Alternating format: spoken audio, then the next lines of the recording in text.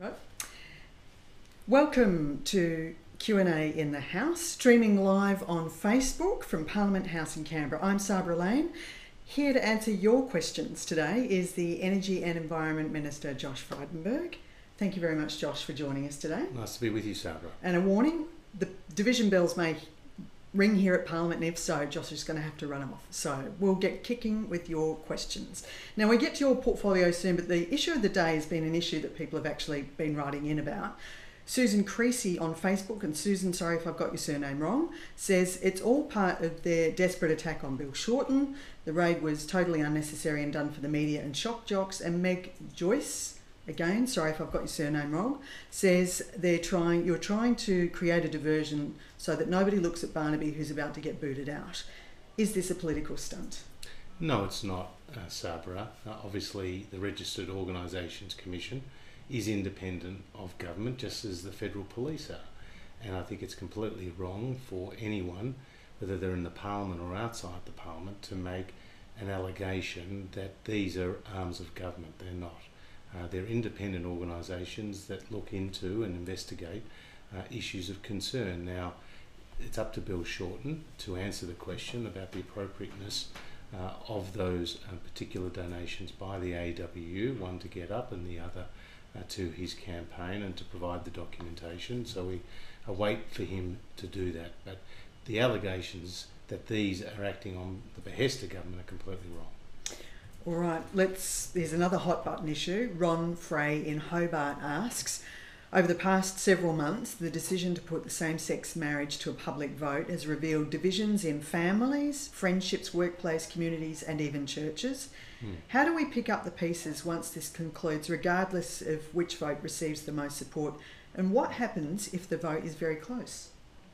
Well, neither of you or I actually know how this vote will play out, but what has been pleasing is the high level of turnout, which we're told is above 70%, better than the Brexit vote, and indeed better than similar referendums or the equivalent thereof that have been held in other countries. So we're all awaiting the result. Personally, I voted yes, and I would like to see a majority vote there. I think that there is always going to be differences of opinion on this issue among the public, but by and large people have been respectful in this debate. There are always examples where that is not the case, but by and large people have been, and I think that once the vote is in, people will respect the outcome, and if it's a yes vote, then the Parliament will act accordingly. What about Ron's point? Do you think that there'll be, how do you pick up the pieces? Because in some places it has been a little bit divisive. Yeah, well, as you would expect, there are differing views, and people come to the table on this issue with views based on different reasons, their personal experience, it might be religious reasons or other. So I think that once the vote is in, once the result is announced, that people will be able to move on, and hopefully it's a yes vote, which leads to same-sex marriage in Australia, and all those who have advocated for that will be very relieved. Okay, if you're watching us from home or in the office, welcome. This is Q&A in the House, and Josh Frydenberg, the Energy and Environment Minister, is with us. He's answered a couple of questions about the issues of the day. Now let's talk energy, which is your portfolio, and specifically the NEG, the National Energy Guarantee. Last week you launched the National Energy Guarantee, and we've had lots and lots of questions and comments from you about this, so let's get to those questions. Kay Bell says, if there's no modelling on this new policy, how do you come up with a household saving of $115 a year? And she adds, seriously, give me the maths before you dodge the question.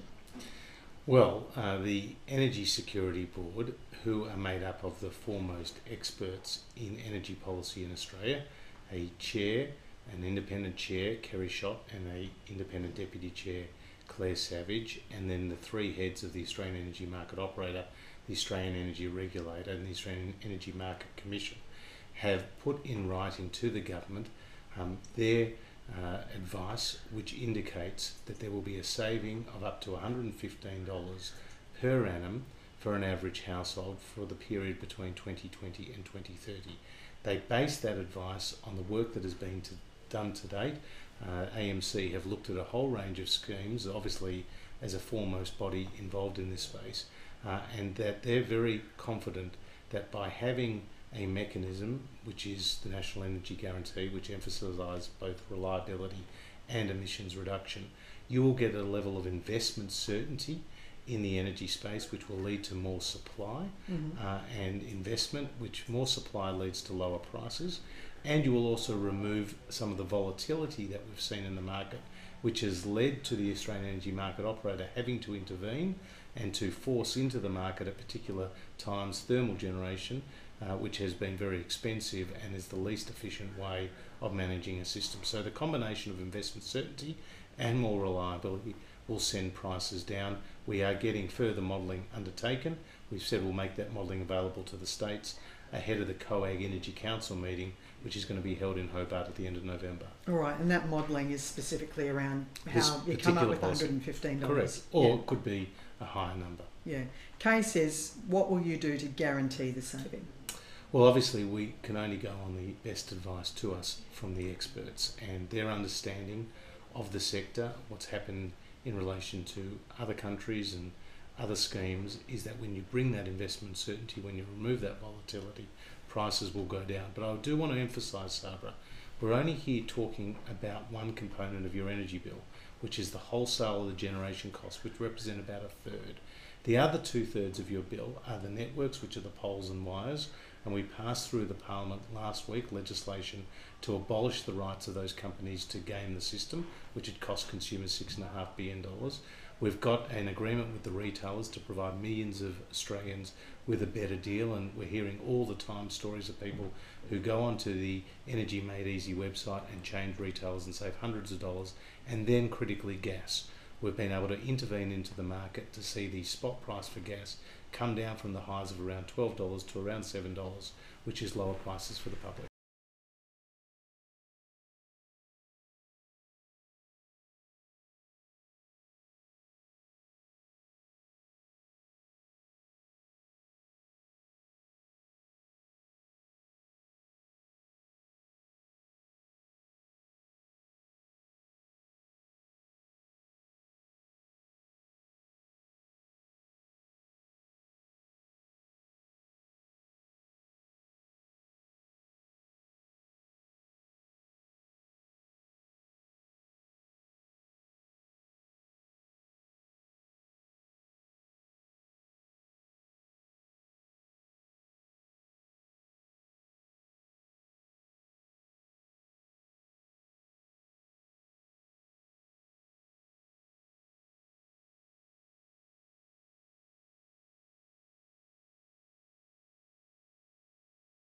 Over energy and climate policy over the last decade, and we've had so many different iterations. We've had the CPRS, we've had carbon tax, we've had ETSs, we've had EISs, we've had now clean energy targets, and of course now the National Energy Guarantee. But we have gone to the experts, we have sought their advice, we have produced what we think is a very balanced policy, a credible, a workable policy, which is pro-market, which is no subsidies, no taxes, no trading schemes, no carbon prices, and importantly, it has been widely endorsed. Whether you speak to groups like Climate Works, I was meeting with them earlier today, who operate in the emissions reduction space, and they have welcomed it. Whether it's the companies that are providing wind power, they've welcomed it, or whether indeed it's the big employers like the BlueScopes and the BHPs who are very sensitive to energy prices, they've welcomed it. So right across the board, people recognise this is a breakthrough, as a circuit breaker, as something, Sabra, which could provide this country with the long-term investment certainty in energy and climate policy. We've got some interesting questions from our viewers about some issues that haven't got a lot of media attention.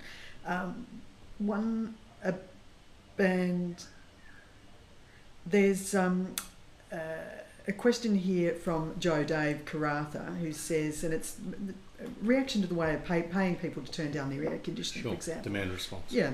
I don't have aircon or a pool pump. You're going to give me an energy discount? Well, he will get an energy discount in a range of areas, for example, from the changes that we've agreed with the retailers, and obviously he'll be a beneficiary of the work that we've done with the networks and a whole range of other areas.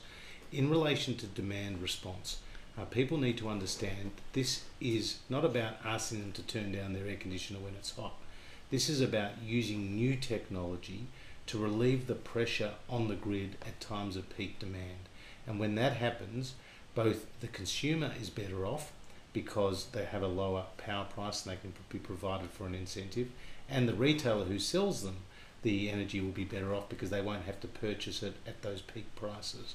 And we've seen it in a whole range of other countries in both Europe and North America where this has been proved effective. We have worked with ARENA, the Australian Renewable Energy Agency, and the Australian Energy Market Operator to run trial projects to work with businesses and households to put in place this demand response as a way of relieving the system at times of stress.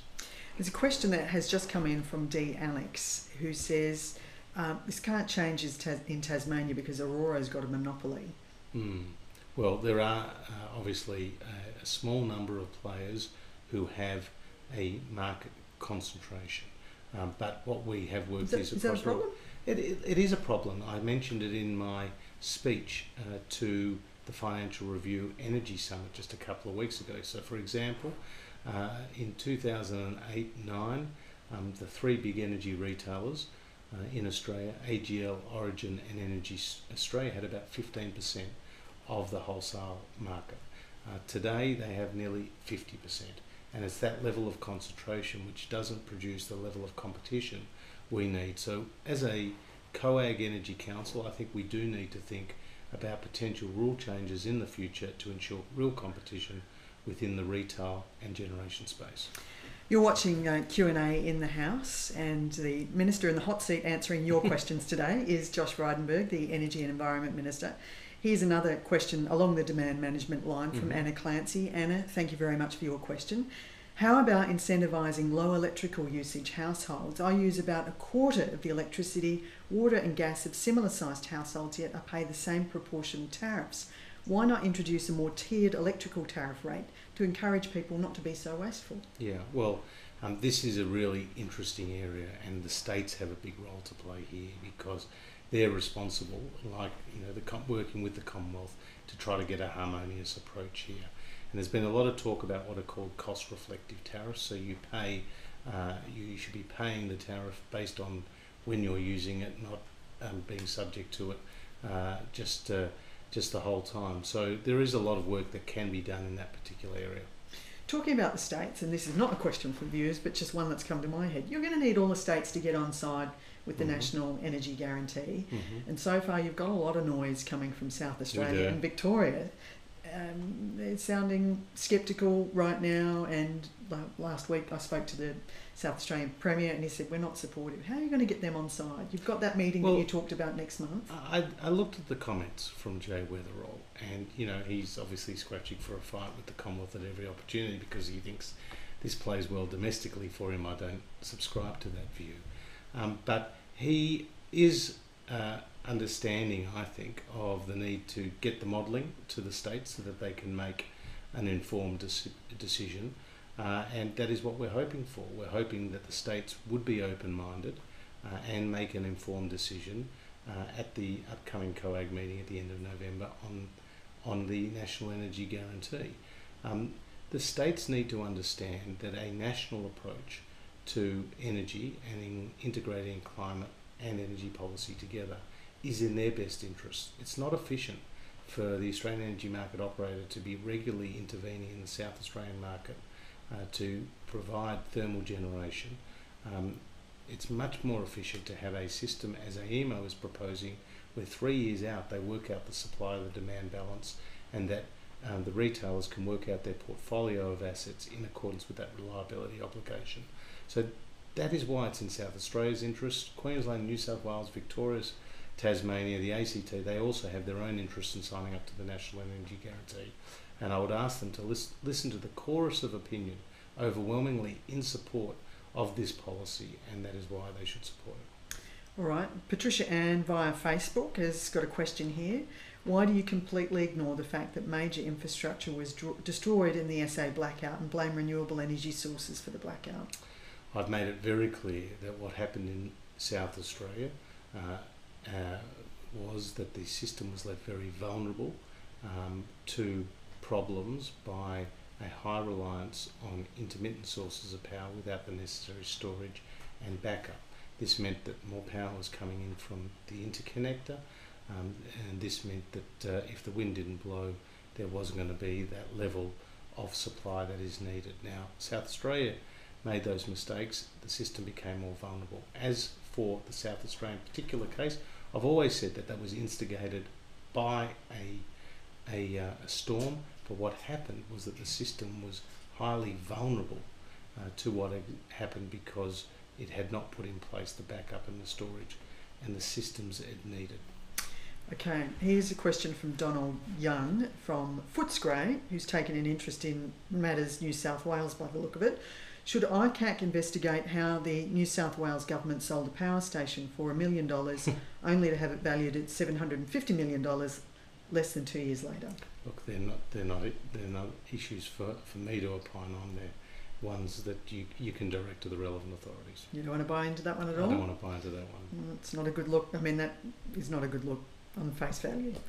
Anthony Lonergan has got a question here about our Paris commitments. Australia's got a Paris commitment for 26 to 28% reduction on the 2005 emissions. Electricity accounts for 1/3 of our emissions. Electricity production is only one sector of the economy and has alternatives capable of driving deeper cuts apart from land clearing. If cuts to emissions from the electricity sector are limited to 26 to 28%, then other sectors like transport, agriculture, LNG, steel, cement making, etc. will have to make similar cuts. What are your policies to drive significant emissions reductions from these sources? Well, you're right. You need a whole of economy approach to meet that goal of a 26 to 28% reduction on 2005 levels by 2030. Dr. Finkel makes it very clear in the electricity sector that by taking more than 26 to 28% of emissions out by 2030, you will risk reliability and affordability. We have to be very careful. As for the other sectors, we have an emissions reduction fund, which has been able to achieve about 189 million tonnes of abatement at a cost of under $12 a tonne in the land sector. When it comes to the built environment, we have a National Energy Productivity Plan which is aiming to boost efficiency by 40% by 2030, and we release new building standards all the time, as well as new standards for appliances and the like.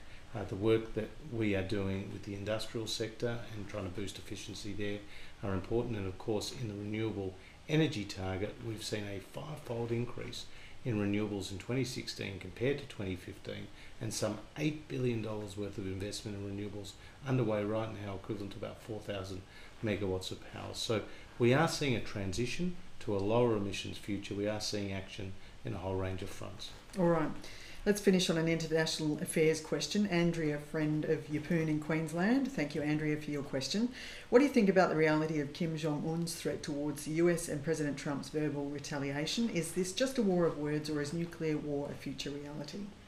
Well, I certainly would hope not, and I know that wise heads will prevail. Obviously, we are, as a country and in Australia, very focused on these issues, and I leave that to the Prime Minister and the Foreign Minister. And sorry for me smiling through all of that. We've had an energy problem here. One of our lights is blown. A little bit ironic. But thank you very much. You've been watching Q&A in the House. I'm Sabra Lane. Our special guest today has been Josh Frydenberg, the Energy and Environment Minister. Thanks for your time. Lovely to be with you. Thank you for your questions, and thank you for watching.